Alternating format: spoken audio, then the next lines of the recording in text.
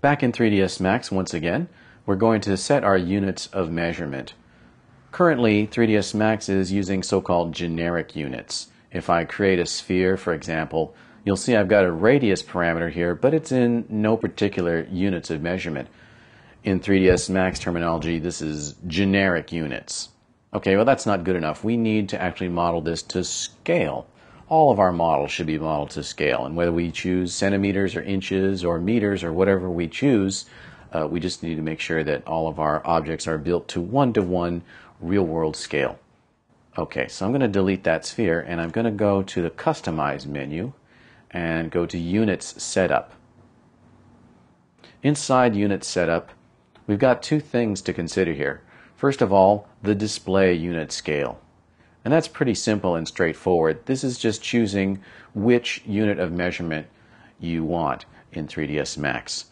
So in this example, I'm going to model this to US standard with fractional inches. That means when I type in, for example, an 18 in 3ds Max, it's going to interpret that as 18 inches. Okay, so that's the display unit scale, and that's pretty straightforward.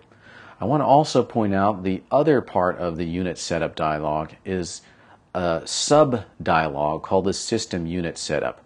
And I'm going to open this up just to point it out to you to mention that for most work in 3ds Max, you're going to want to have this set to 1 inches, and that is the default. The system unit setup actually controls the internal accuracy of 3ds Max. The only time you would ever want to change this to anything would be if you were modeling something the size of an entire city and you would want to change this to meters instead. But you would only do that before creating a scene. Don't go in here and start messing around with this after you've started modeling, because you might experience some problems. Okay, this again is the accuracy of the program. And it can't have infinite accuracy. You can choose whether you want to model things very, very large or very, very small, but you can't have both. So that's what this setting lets you do, is essentially move the decimal point around to get different accuracy at different scales. All right, now if that's making your head explode at this point, don't worry too much about it. Just remember that it wants to be set to inches in most cases. All right, so I'm going to hit OK there, and hit OK once again, and now I've set my system unit setup and my display unit setup. So that now when I create an object like a simple sphere, you'll see it's reading out in inches. So I could type in, I want my sphere to be exactly 12 inches, and hit return, and now it's a 1 foot radius sphere. Okay, with our system unit setup done, now it's time to set the size and spacing of the grid, and that's a completely different consideration. I'm going to go into any one of these magnet icons. Just right-click on any one of the magnet icons on the main toolbar, and you'll get the Grid and Snap Settings dialog. Go into the Home Grid tab, and you'll see options like Grid Spacing and Major Grid Lines. All right, so what are we going to do here? We want to work in imperial units, in feet and inches. So I'm going to set my grid spacing to 1. That's going to be interpreted as 1 inch. When I press the Tab key on the keyboard, you'll see my grid change.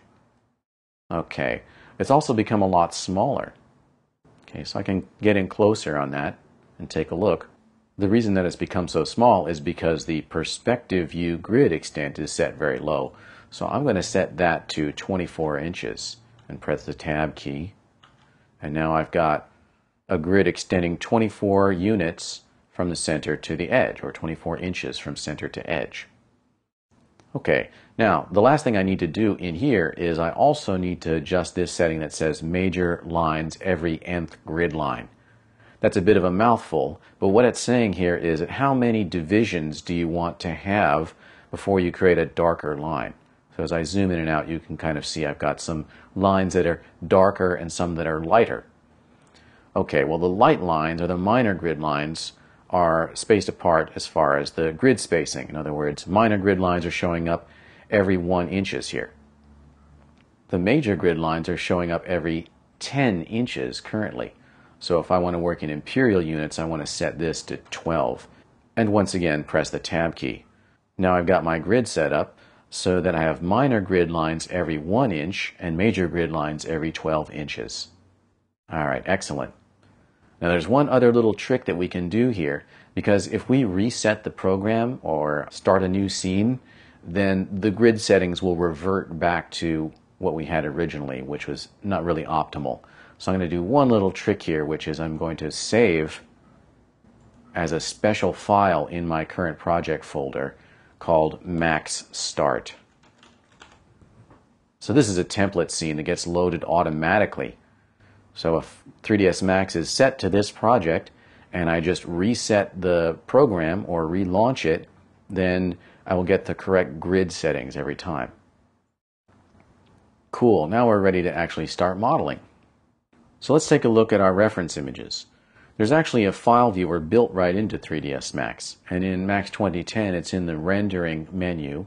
In earlier versions it's in the file menu, but what you're looking for is view image file. And you'll notice it takes me directly to my current project's scenes folder. So I can go up one level and I should see my reference folder. There we go, that I created earlier. So I'll open that up and then I can click on an image and load it into a separate window. And this is handy because this is going to stay open in 3ds Max and it'll actually float above the 3ds Max interface. Okay, so as I examine this, I can look at it and determine how should the model be constructed.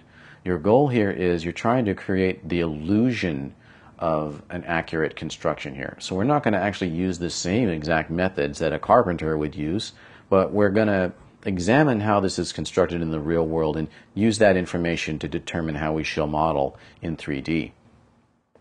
Okay, so basically the center of this whole operation here is the base, the seat base.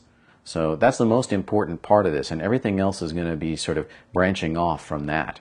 So we'll start by creating a spline curve and extruding it to build this shape here. Good, so I'm going to minimize, and I'm going to go to my top view. And I can use the Alt-W key to switch between the 4 viewport layout and the single viewport layout. And I'll highlight my top view and press Alt-W again. Most of the time you're going to want to build everything in the top view because that way the objects will be aligned with the world to begin with and everything will be neat and clean. The other thing you need to know here is that the convention is that the front of your model is going to be facing in the negative Y direction. So from the top viewport, that means the front of the model is going to be down here and the back of the model will be up here. So it wants to face in the negative Y direction. And you can see my world axes indicated here. So positive Y is this way and negative Y is that way. Alright, so we're going to start from a spline curve. So I've got my command panel open, so I can go into the Create panel and looking for shapes. Now these are 2D primitives, like a rectangle or a circle. So in fact, going back to our reference, that's what we want. We want to have a rectangle here to correspond to the front of the seat, and then we want it to have an arc in the back. So we can construct this with 2 different curves and attach them together. Okay, to make it a little bit easier, I can also turn on snaps. So the little 3D snaps button, I'll click on that. And I might want to actually right-click on it just to verify that I'm snapping to grid points. So I don't need to snap to anything right now except for grid points. So I'll turn anything else that might be on, turn that all off. Good.